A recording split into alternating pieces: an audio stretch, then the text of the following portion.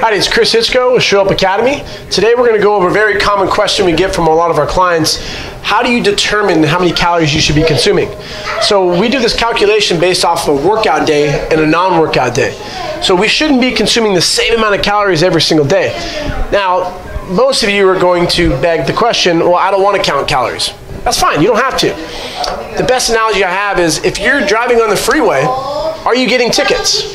If you're getting a lot of tickets, then maybe you should think about slowing down and monitoring your speed. If you're not, continue what you're doing. So if you're happy with your body image, cool. If you're not, maybe you should count your calories for a couple weeks and see if it makes a difference in the long term. So we're going to take a male who's 170 pounds. He's lifting weights 5 days. Now it's called your BMR. It's your Basal Metabolic Rate. And for men, you're going to take this and you're going to multiply it by 10. For females, you're going to multiply it by 9.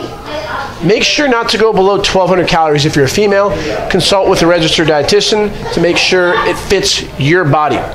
We're not dietitians, we're just doing a consult here. So we're going to take this 170-pound male, times it by 10. That's going to give us roughly, it's going to give us exactly 1,700 calories. And that's how many calories his brain, his heart, his liver, his muscles need to sustain that build of 170 pounds. So what we need to beg the question is, what is your ultimate goal? And is his goal to gain or lose? Lose. He wants to lose. So a lot of guys, they want the nice stomach, they want bigger arms. So if he wants to lose weight on a non-workout day, we would want to take away some calories for it to be in a deficit.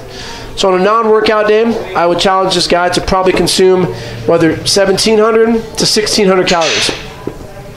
And then you have the activity factor, which over here we're going to have a 1.375, 1.55, 1.725, and 1.9. If you look at the legend, 1.375 is going to be 3 days you're working out, 1.55, 3 to 4, 1.725, 5 to 6, 1.9 double days, putting out a lot of energy. And then you're going to have like elite athletes who are working out 2, 3, 4 hours a day. You may have to do another multiplier. One athlete I had one time, I gave him a multiplier of 4. He needed about 7,000 calories. It's probably not you. So make it, my challenge to you is to undershoot. So if he's shooting 5 times a week, I'm going to give him an activity factor of 1.55. So I'm going to take 1,700, times it by 1.55, and that's going to give me roughly 2635. So again, he's trying to lose some weight, so we want to be in a deficit. You can take away as many as you like. Once you start going greater than 1,000, you're probably going to start utilizing more protein as a fuel source. So monitor this. I'm going to suggest on a workout day that this guy get maybe 2,400 calories.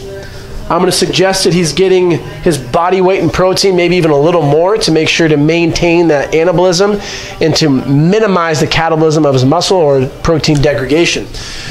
That's your BMR, your basal metabolic rate times the activity factor. Workout day, 2,400, non-workout day, maybe 17.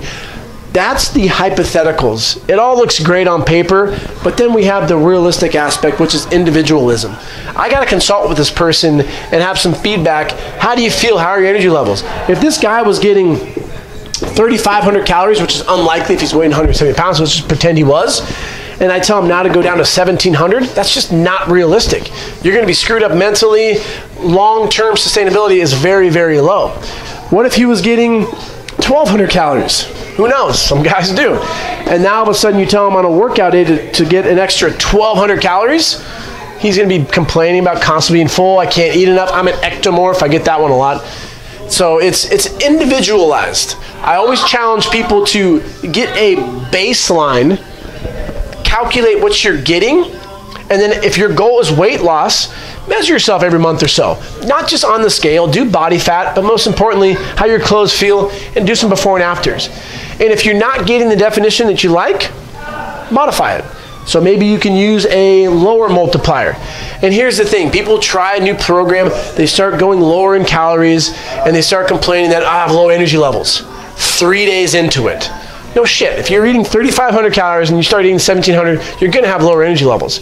It's all about your mindset and how you program that. If you go into a diet, this is going to suck, I can't eat my favorite foods, oh, I got to work out, and you have a poor mindset, the likelihood of long-term sustainability is very low.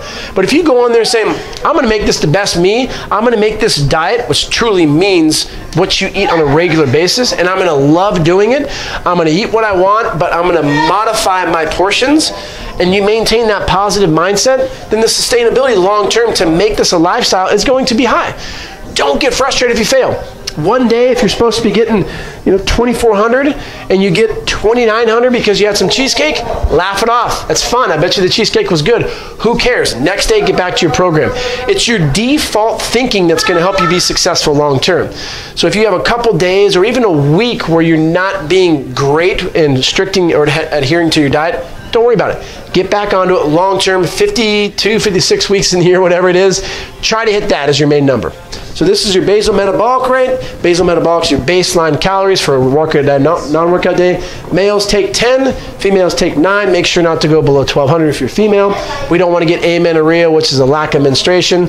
If that does happen, make sure you're consulting with your RD.